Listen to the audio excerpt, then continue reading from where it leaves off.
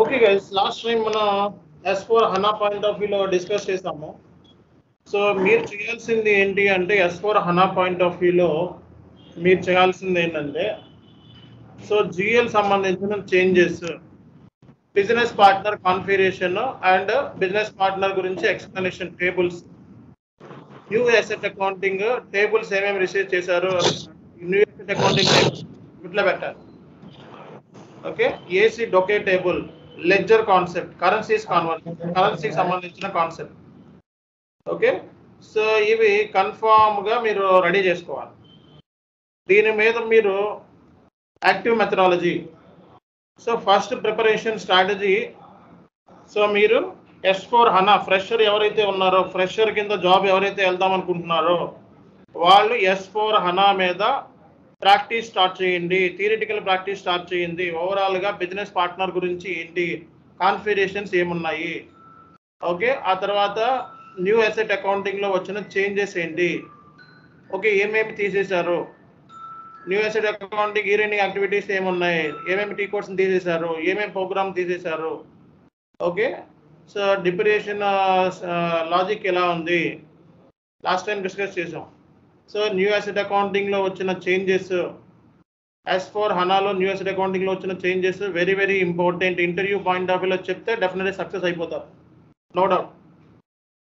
ఫ్రెషర్గా వెళ్దాం అనుకున్న వాళ్ళు ఫస్ట్ S4 హనా మీద నాలెడ్జ్ షేర్ చేయండి, డెఫినెట్గా సెలెక్షన్ అయిపోతారు. Ledgers concept, leading ledger, non leading ledger, extension ledger అంటే ఏంటి అనే దాని మీద complete knowledge, technical clearing account గురించి చెప్పండి, ఎంట్రీస్తో సహా చెప్పండి. డెఫినెట్గా సెలెక్షన్ అవ్వకపోతే నా దగ్గర రండి.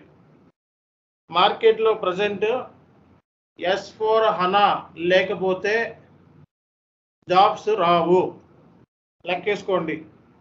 S4 హనా చదువుకోకుండా ఈసీసీ చదువుకుంటే చాలా తక్కువ కేసులో తప్పిస్తే మార్కెట్లో ప్రజెంట్ సిచ్యువేషన్ రాదు. మార్కెట్ డ్రై ఉంది కంప్లీట్గా. ఓకే, ఈ టైంని మీరు సబ్జెక్ట్ మీద ఫోకస్ చేయండి. సో ఏమైనా రిఫరెన్స్ కానీ లేకపోతే ఏమైనా మేము నోటీస్ చేసిన జాబ్స్ కానీ ఉంటే గ్రూప్లో పెడుతున్నాము, చూసుకుంటూ ఉండాలి. ఓకే, అండ్ జాబ్స్కి అప్లై చేసుకోవడానికి రెడీగా ఉండండి. నెక్స్ట్ ఇంటరాక్షన్ గ్రూప్లో 30 days సపోర్ట్ ఉంది. ఈ ఇంటరాక్షన్ గ్రూప్ 30 daysలో మీరు 100% పక్కా ఉన్నట్టు ప్రజెంటేషన్ చేసినట్లయితే, ఒక్కొక్కళ్ళు 5 టాపిక్స్ మీద ప్రజెంటేషన్ చేసినట్లయితే డెఫినెట్గా సక్సెస్ అవుతారు, అందులో నో డౌట్. అండ్ నేను ఈరోజు కొన్ని స్ట్రాటజీస్ చెప్తాను, ఆ స్ట్రాటజీస్ని మీరు ఫాలో అయితే 100% పక్కాగా సెలెక్షన్ అవుతారు. ఏ కైండ్ ఆఫ్ జాబ్ అయినా సరే పక్కాగా సెలెక్షన్ అవుతారు, అందులో నో డౌట్. మీరు చేయాల్సింది స్ట్రాటజీ ఫాలో అవ్వాలి, అంతేగాని మీకు నచ్చిన స్ట్రాటజీస్ని మీరు ఫాలో అయితే ఐ డోంట్ నో, నేను గ్యారంటీగా చెప్పలేను. సో పలానా స్ట్రాటజీ ఉంటుంది, సో ఊరికే స్ట్రాటజీని డిఫైన్ చేయము, ఎందుకంటే మా ఎక్స్పీరియన్స్ అనుభవంతో ఇంటర్వ్యూలు తీసుకొని ఉంటాం కాబట్టి, అండ్ స్టూడెంట్స్ ఎంతోమంది సక్సెస్ చేయించున్నాం, వాళ్ళు ఏం క్వశ్చన్స్ అడిగారు ఏంటి అన్న నాలెడ్జ్ మాకు 100% ఉంటుంది. కాబట్టి మీరు స్ట్రాటజీ ఫాలో అయితే 100% సింప్లిఫైలో జాబ్ కొడతారు, సింప్లిఫై అయిపోతుంది జాబ్.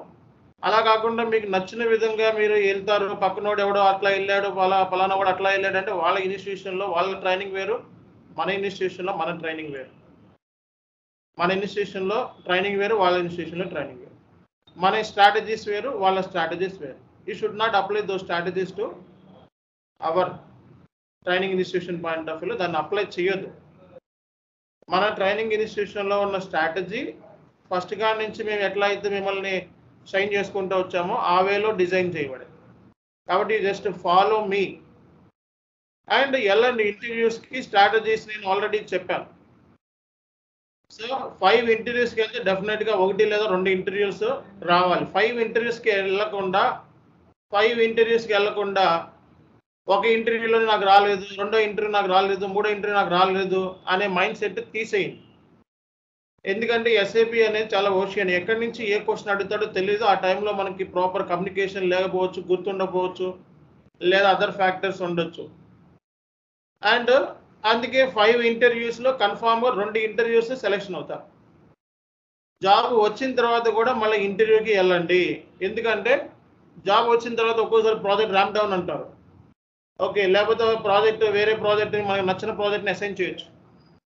కాబట్టి అందుకే వెంటనే ఇంకో ప్రాజెక్ట్లోకి మనం స్విచ్ ఆన్ అవడానికి 2 ఆఫర్ లెటర్స్ని చేతిలో పెట్టుకొని ఉండాలి. 2 ఆఫర్ లెటర్స్ని చేతిలో పెట్టుకొని ఉండాలి. ప్రజెంట్ సిచ్యువేషన్లో సో 7+ ఇయర్స్ ఆఫ్ ఎక్స్పీరియన్స్ ఉన్న వాళ్ళకి కాల్స్ వస్తున్నాయి. 4+ ఇయర్స్ ఆఫ్ ఎక్స్పీరియన్స్ ఉన్న వాళ్ళకి కొంచెం తక్కువ వస్తున్నాయి. కాబట్టి నాకు ఆ స్కిల్ సెట్ ఉంది, నేను ఆ లెవెల్ ఆఫ్ స్టాండర్డ్ నేను మెయింటైన్ చేయగలను, మేనేజ్ చేయగలను అనుకుంటే you can apply. If you have gap నీకు అప్లై చేసుకోవచ్చు, నో ప్రాబ్లం. అండ్ మనకి అసెట్ వచ్చేటప్పటికి S4 హనా అనేది చాలా మంచి అసెట్. మనకి ఇప్పుడున్న మన కోర్స్ నేర్చుకునేటప్పుడు S4 హనా పాయింట్ ఆఫ్ వ్యూ ఏమైతే పాయింట్స్ డిస్కస్ చేసామో అవి మళ్ళా వీడియోని రిపీటెడ్గా ప్లే చేసుకుంటూ ఉండాలి. అండ్ ఇంటరాక్షన్ గ్రూప్లో ఎవరైనా కవర్ కాని పాయింట్స్ ఏమైనా ఉంటే మళ్ళీ వీడియోస్ పంపిస్తూ ఉంటాం. ఇక్కడతో అయ్యేది కాదు. సో ఏ వీడియో ఇంటరాక్షన్ గ్రూప్లో పంపించినా సరే మీ డ్యూటీ దాన్ని వాచ్ చేయటం. ఏ వీడియో చార్ట్లో పెట్టినా మీ డ్యూటీ వాచ్ చేయటం. ఏ మెటీరియల్ దాన్ని చార్ట్లో పెట్టినా దాన్ని మీరు చదవటం, కంప్లీట్ చేయటం. ఇదే మీ టాస్క్. సో 100% సక్సెస్ స్ట్రాటజీ గురించి నేను ఈరోజు ఎక్స్ప్లెనేషన్ ఇస్తాను. ఇది మన స్టూడెంట్కి మాత్రమే వర్కౌట్ అవుతుంది, వేరే వాళ్ళకి పనిచేయదు. బికాజ్ మనం ఆ వేలో వెళ్ళాం కాబట్టి మన స్ట్రాటజీ మనకే అర్థమవుతుంది, వేరే వాళ్ళకి అర్థం కాదు బేసిక్గా అయితే.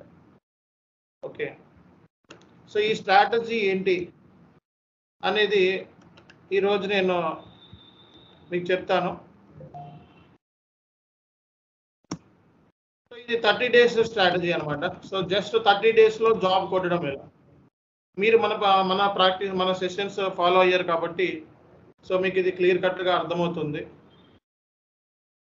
సో ఈ స్ట్రాటజీని నేను దీంట్లో చూపిస్తాను. దీంట్లో కన్నా ఒక వర్క్షాప్ను కూడా డిజైన్ చేశామండి.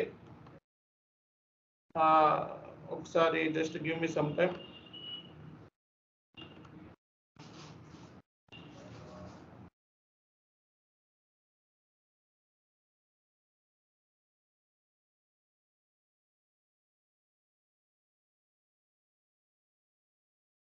సో లాస్ట్ టైం మనం వర్క్షాప్ పాయింట్ ఆఫ్ వ్యూలో డిస్కస్ చేసాము.